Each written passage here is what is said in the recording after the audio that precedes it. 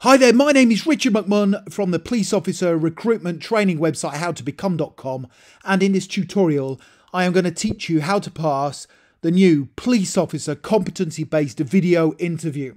So if you are applying to become a police officer, as always, please make sure you stay tuned and watch this presentation fully from beginning to end, because this is what I'm going to cover to help you. I will give you an overview of the police officer competency-based online video interview and also what is involved. I will give you example police officer interview questions. I will give you tips on how to answer those questions and also 2 sample answers to help you succeed. And finally, I will then also tell you about further free resources you can get access to right now to help you pass the tough police officer recruitment selection process. So 4 reasons why you should stay tuned and watch this presentation from beginning to end. Now, just very quickly, before I get into the training, a very warm welcome to this police officer recruitment training tutorial. My name is Richard McMunn. That is me there in the center of the screen.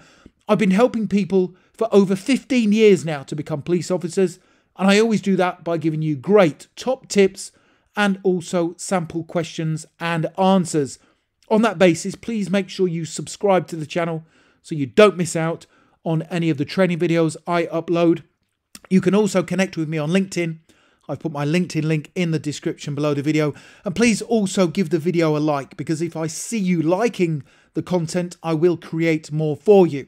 If you have any questions about any aspect of the police officer recruitment process, please put them in the comments section below the video and I will come on here each day and answer them for you. Let's get into the training. So what is the police officer competency-based video interview? Well, during the selection process, you will have to undertake an online competency-based video interview where you will be asked a series of 5 questions, one at a time. Now, each interview question will include points that you should consider in your answer. Now, you will see a pre-recorded video of the question being posed, and then you will see both the interview question and some additional probing questions as text on the screen. So how long is the police officer video competency-based interview? Well, although the interview is not conducted in real time, you do have a time limit for presenting your answers. So you will have 1 minute to prepare your answer, and then 5 minutes, a 5-minute window in which you must record your answer in full. So you are not able to pause your answer or re-record it. So it's important that we prepare fully for this. So how will you be assessed during the police officer competency-based video interview? Well, a police interview will focus heavily on the core competencies that are required to be an effective police officer. And each question will be focused around one of the following competencies or values. So the values are on the left, and they are integrity, public service and transparency. And the core competencies are on the right, which is taking ownership and also being innovative and open-minded. Now, all of the questions will be situational based.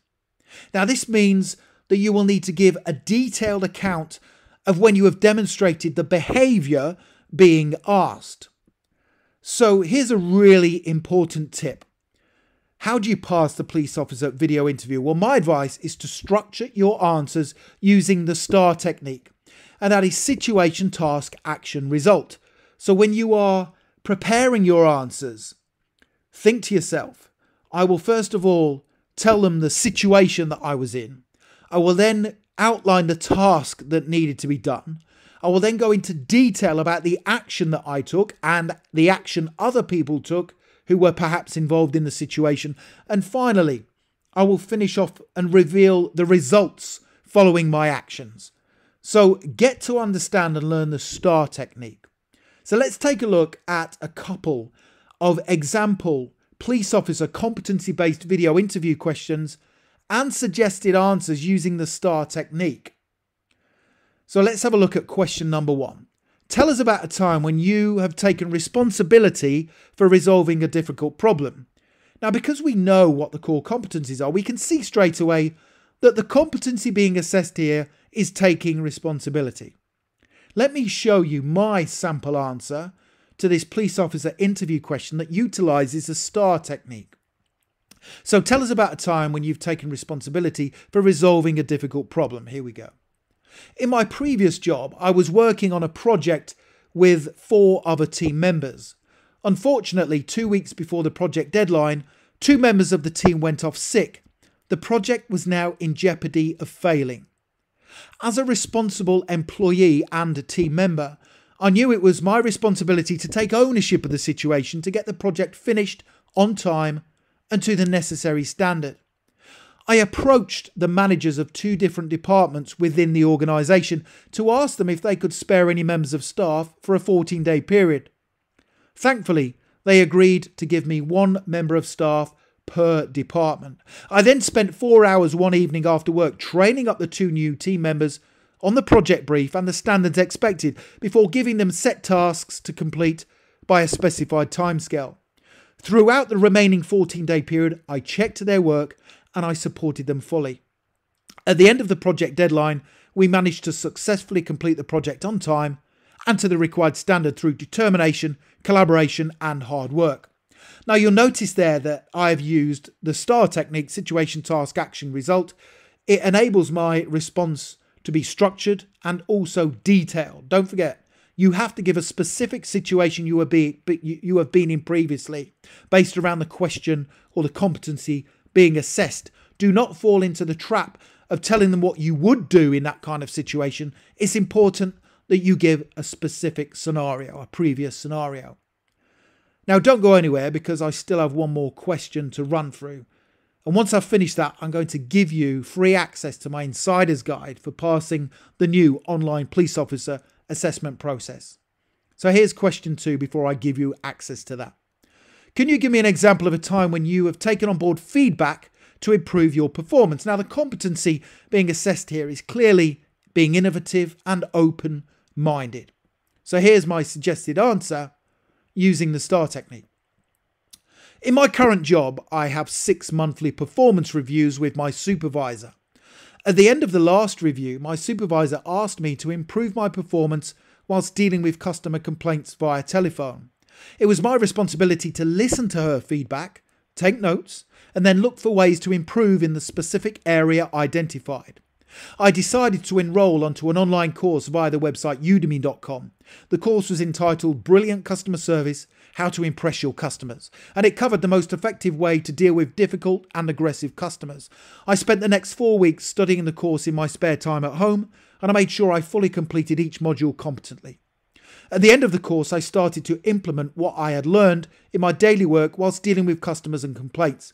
My supervisor called me into her office a week later to inform me she had noticed a marked improvement in the way I dealt with customer complaints, which was very pleasing to hear.